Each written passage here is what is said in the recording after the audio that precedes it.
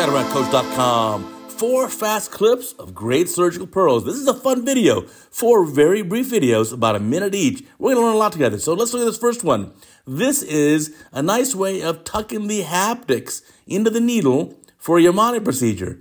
And pulling that one out, notice how the IOL is in the anterior chamber. It's not dangling in the mid-vitreous, so that is great. A little bit of a flange crater there. And now how will we do the other one? Check this out. Passing the needle here, now externalizing the needle.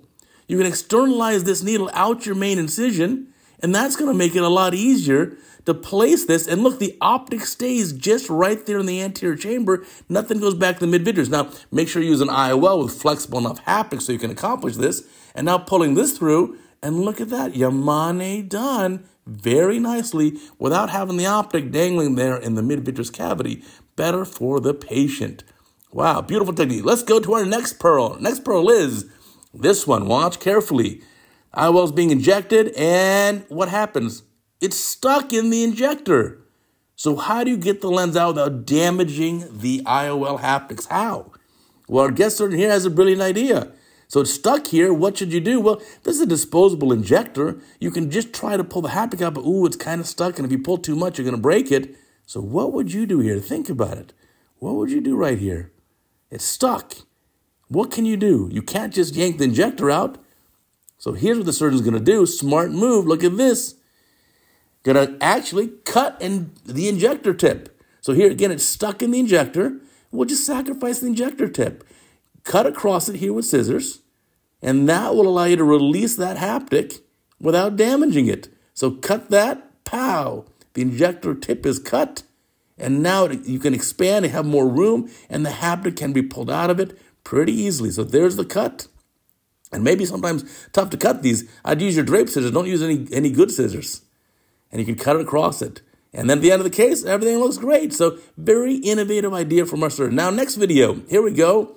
Roberto Pineda from Boston, my friend here, had a fantastic idea for these floppy iris syndrome cases. Look at that iris prolapsing already.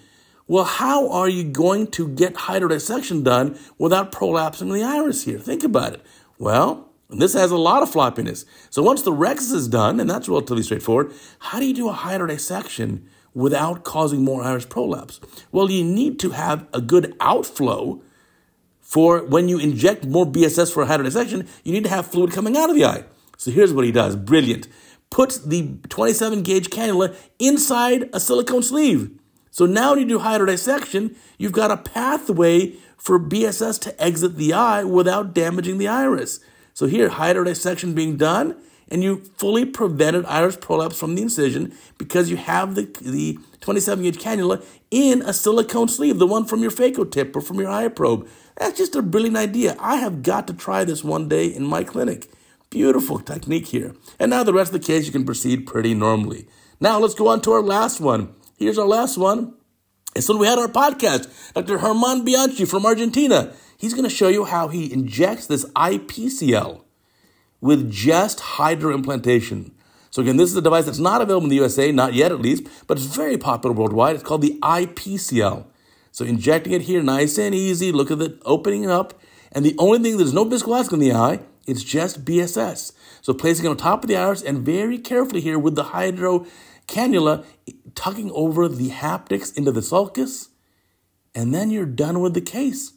Look at that. So easy to do. Tuck in the last 2 haptics, nice and easy. Slip them right in there, and this is just an infusion cannula, like from your 23 gauge bimanual IA set. This is the infusion cannula.